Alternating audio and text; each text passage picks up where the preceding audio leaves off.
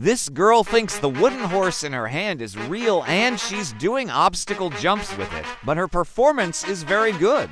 She should continue competing without a horse. He might be the unluckiest badminton player. In the first one, the shuttlecock gets stuck in his racket, and in the second one, the racket breaks. Very unlucky, but the audience is happy.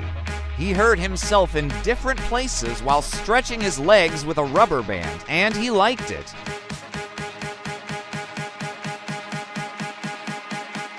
This man just wanted to change the light bulb, but he lost his balance, failed, and fell to the ground.